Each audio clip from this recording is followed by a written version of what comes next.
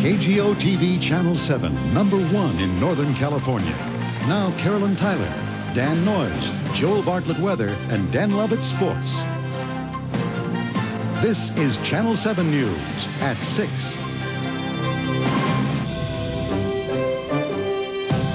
And we'll show you why this man is so steamed over his new espresso machine.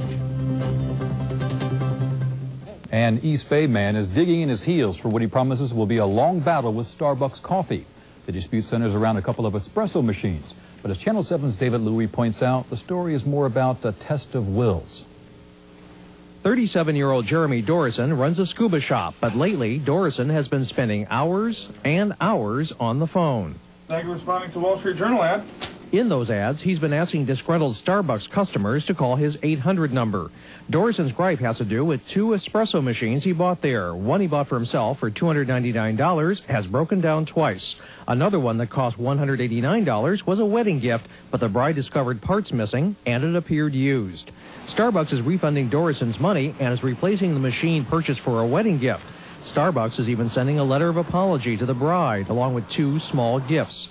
A goodwill gesture worth just over $200. But Dorison says that's too little, too late. He says he was getting nowhere until he took out the ads at a cost of $2,000. You make, what, $500 million a year. You've got 425 stores. You're growing at a 61% rate. That tells me that you can afford a full double-page ad apologizing to me publicly. Dorison says he's received 1,000 calls responding to his ads. He's beyond anger, he says. It's not about money. There's a moral principle involved. I'm not a mean person. I'm not a vindictive person. But if I'm pushed into a corner and if I feel like I'm right, I'm going to come out and do whatever I feel is necessary, as we all do, to protect ourselves and to survive. Starbucks has refused his demand for a full-page apology. Dorison isn't letting up.